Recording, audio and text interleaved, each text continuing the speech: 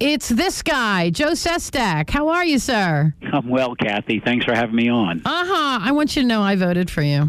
Oh, thanks, Cathy. But apparently didn't have any effect. I was probably the only one in Wyoming County that did, but, what are you going to do? It's the way it is. Well, I spent a lot of time the last 5.5 years teaching at 5 colleges, universities in Pennsylvania, and a lot of time in the rural counties. That's great. I'm glad to hear that. I used to work for the University of Pennsylvania many years ago, and I loved it. I just loved it there. It was awesome. I could have worked there till I died. But anyway, you are in the area today. Tell me what you did.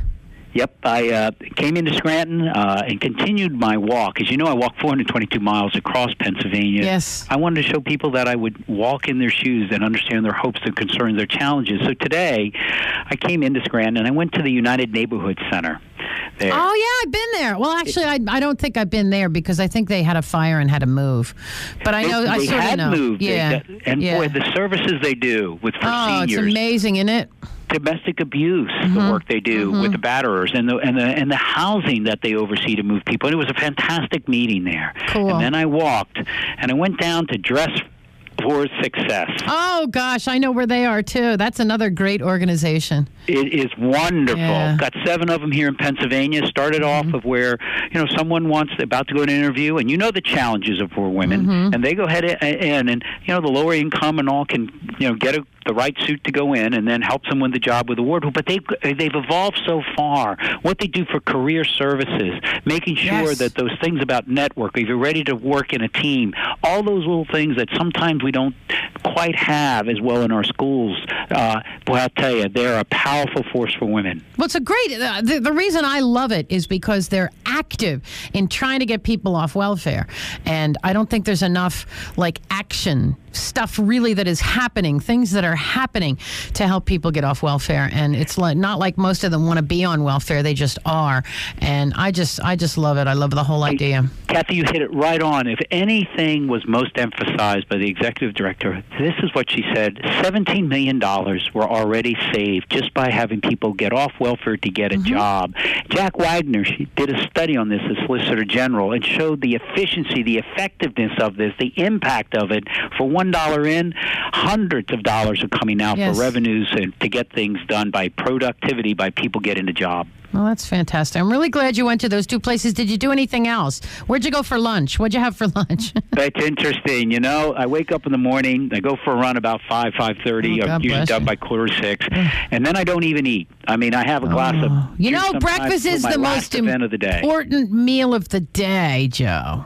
I'm supposed to. My mom, my wife thinks... Yeah, same thing, really, sometimes, yes. But, if I eat something during the day, man, I start getting, dozy there, and I just can't afford it when you're running a 24/7 campaign.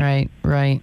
Very good. Well, good. Okay, but you got to eat something. You got to eat something at some point. But I'm glad you're running because I'm not doing that. So now, when is the primary, and who are you up against? Primary is April 26th. Oh, I thought it was May. See that? I know nothing. April 26th. Well, okay. No. You're usually right. They move it earlier because of presidential year here in Pennsylvania. And because we want to be important. I wasn't running against anyone, and I kept saying anybody wants to get in can get in because if you probably know, Cathy, or heard, the establishment in D.C., particularly the Washington, D.C. establishment, didn't kind of like my independence when I didn't sit down against Senator Specter when he switched parties. So I've got kind of a scarlet eye on me of independence, representing people above party. And so they searched out 6 people to get against me, and they've now got somebody who's in there. And then there's a mayor of a town who's also gotten in. But I keep my focus on what you brought up at the very beginning, Pat Toomey. To me, that's where the focus has to be because, if we continue to have him being the most obstructionist, well, actually, he's in the top couple of obstructionist senators down there, we can't get things done from foreign policy to right here at home where he's voted against every single veterans bill since he's been a congressman and voted in the war up until December when the scandal happened. He finally had to vote for a VA bill. Oh, it still didn't pass, did it? Well, that one did finally pass because of the scandal. But what didn't pass is when he voted against and led the filibusters against the bills for standalone bills for jobs for our vets coming home because their unemployment rate was 4% higher, even though he voted to send them to war. And second, he led the vote against the PTSD mental health bill because I go to prison every year to visit my vets on Armed Forces Day, Veterans Day, and also sometimes on Armed Forces Day. 47% of our vets are there because of drug or alcohol-related crime, often stemming from PTSD because they don't get the proper care. The VA asked for more money to take care of them. You know, this is the byproduct of war, and gosh darn it, he said no. Damn. Well, what are you going to do? I mean, he's got, I don't know. There is one thing to do. He's got people. Replace him. Yeah. Well, he's got people that he has to answer to. And especially where you live. I went to that senior center today. The first man I met was a B-29 ass gunner in World War II. Wow. And by the way, at that senior center, he was baking cookies. Oh, my He gave me God. a couple of them.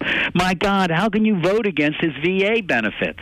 I don't know. I don't understand that. I really don't. I guess, I don't know. Maybe he's worried about where the money's coming from. I don't know. To him, what it is an ideology that government should not do anything. So, for example, even he has voted to lead the filibuster for the Paycheck Fairness Act for women. 7 times he's voted against it. Why? Because he doesn't believe government should intervene for fairness for women. The marketplace, he says, will figure it out. But a woman makes 72 cents to 92 cents on the dollar. When I was at Dress with Success, we talked about this. We talked about the fact that 1/3 of all small businesses are owned by a woman. Yet when banks lend out to small businesses, less than 4% of the loans to small businesses go to women. In short, fairness is good, not just for the individual, but we all benefit when everybody gets an equal chance. He says, government, out of here. And I think government should be out of our religion, out of our press, but it should not be. It should be here to help advance opportunities for us. Yeah, I don't know whether there's a fine line, and I don't know whether anybody knows where it is, because I sort of believe in both, and it's tough, you know. But I understand what you're saying. And Cathy, that's my philosophy. The two of them have to be aligned. It isn't one or the other. You're on your own or it's all about government. The proper balance between the Republicans and Democrats has always been this fine line. So you can have General Eisenhower as a Republican president